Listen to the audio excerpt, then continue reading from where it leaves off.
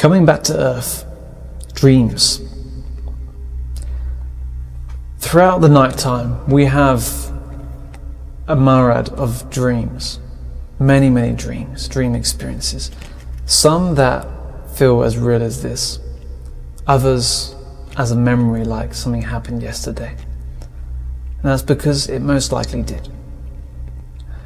When we dream, we have experiences beyond the body, in the dream state, in worlds that are in the non-physical.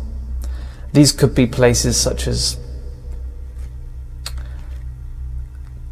places and levels of experience, or I don't really like the words dimension, but like a reality that is fabricated from our own subconscious, of our negative, positive worries, subconscious, our likes, our desires, our concerns, our challenges, past traumas, excitement, dreams, experiences, things that have happened or things that we wish we could have done or would like to do. All these different feelings of mental, physical, emotional things manifest itself in an energetic reality that is fabricated in that time and solidifies in such a way that we get to experience it, but doesn't exist forever. It's just we're in this cloud of this experience in our own setting.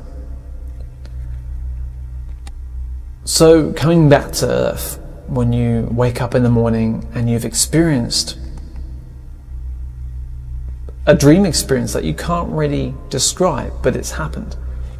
You come back to reality and you wake up and you probably feel very tired.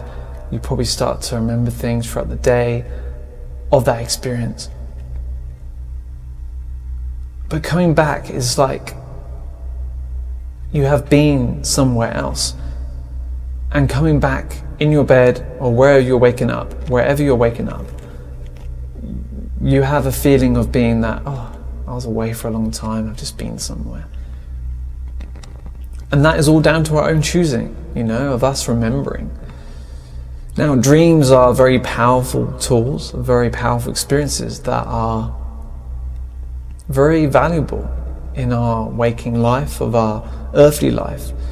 Dreams allow us to filter out the bad and the good and the ugly, and to allow us to filter out our worries, concerns and our thoughts, and allowing our invisible friends, our mentors, our guides, our passed over loved ones, our relatives, friends, to give us, it's almost like our higher self in a way, or our guides, that give us these experiences to filter things out, because that's the only way that they can do it, because you are out of your body during that time when you are asleep. You're not in your body, you're not half listening, you are pretty much having an experience. And so you can then understand yourself more, if that makes sense. So dreams are a very powerful way to get the information that we need. And never stop dreaming. In this physical life, in the dream state,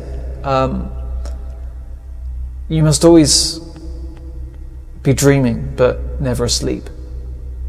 As the Tibetans say, that if they go to sleep and they're not conscious, then they have died an unconscious death. That they are pretty much not conscious, and so they deem themselves as having a small death during that time. I don't believe that's true in a way. There have been moments in my life where I've wanted to just fall asleep and not wake up because I've had a stressful time, life experiences, friends, relationships, work. Life happens. It's how you deal with it itself.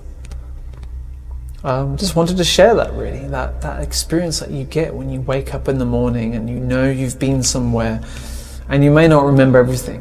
Sometimes you do. Sometimes you remember parts of it. But whatever it is, just be grateful that you've welcome back to Earth, welcome back into this body.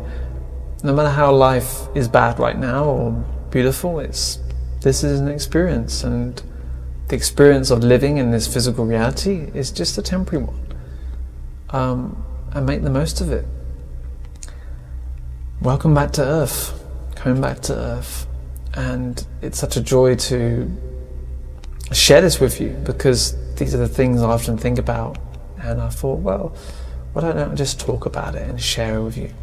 So if you have anything to share, interact with me, comment, yeah, just what is it like for you to come back into this space here in this physical world after dreaming?